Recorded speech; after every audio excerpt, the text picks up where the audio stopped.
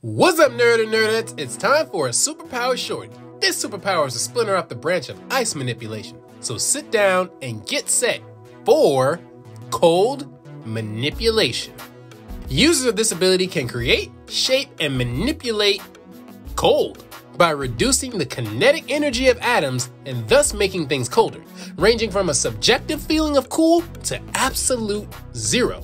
Just like in the case of its inverse power, heat manipulation, this power can be seen as both a superior and inferior form of ice manipulation, as you're not only limited by the element itself, but by the number one facet behind its power, the temperature.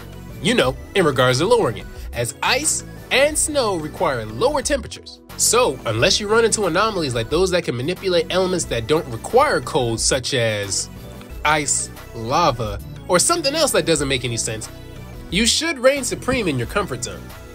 And I don't know a single person in the world who doesn't enjoy comfort. Well, except Guts. That guy gets no rest. But you guys aren't hot-blooded like Guts. You guys like to chill. And there's no better way to chill than sitting back, sipping on some Shay, and hitting that like and subscribe button. Everyone enjoys a cool front every now and then, so be a pal to others and hit that share button, which should be easy because your fingers shouldn't get stuck on any of the buttons. But cold doesn't just lower temperatures, it can cause objects to cease movement and, in extreme cases, disintegrate, because we all know that molecules within matter always move, even when tightly packed together in the form of a brick. You just can't see them.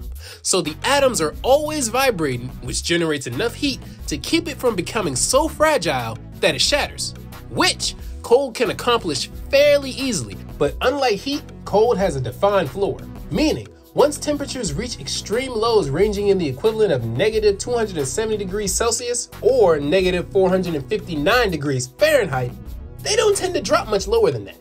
Heat manipulation doesn't have that problem because there's no ceiling as far as heat goes. It'll just increase and increase until the affected molecules just vibrate fast enough to where they end up breaking their bonds and sliding past each other, which when zoomed out would look like the object is melting.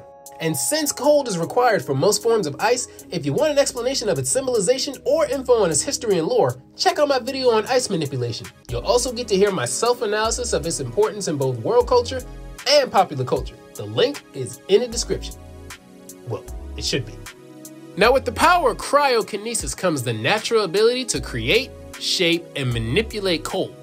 The user can attack, defend with, and support themselves or others using cold with cold attacks.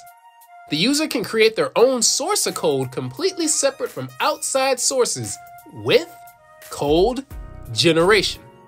And since users irradiate pure cold, they're known for causing surrounding temperatures to lower and objects to freeze with cold presence. They can use cold to form or create weapons and generate cold with cold weaponry.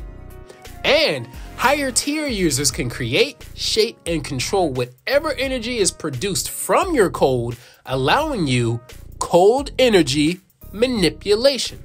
Once you cross over into this territory, any inferior user of temperature manipulation who cannot match you on this level will have to stand still and watch as you're able to freeze anything from tangible targets to intangible sources of energy such as light or fire, to even concepts such as time or a person's mind by dropping the temperature to absolute zero via absolute zero inducement, which would allow you a form of ultimate freezing. I think those two abilities are the same, but you know what? We'll just give them two different things. Who knows? You guys notice a pattern here though, right? Like I stated earlier, if it sounds like I left out some things, it's because cold is the basis of all thermal abilities that have to do with lowering temperatures, like ice manipulation. So if you want more applications for this power, check out my video on ice manipulation. All you have to do is replace ice with the word cold, and you can pretty much accomplish the same things, just with a visual or stylistic difference.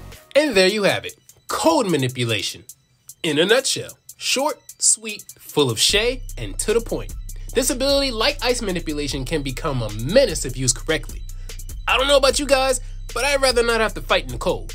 Like, at all. So if anyone comes and knock into my door with this ability, I'm just gonna send you guys to answer it instead.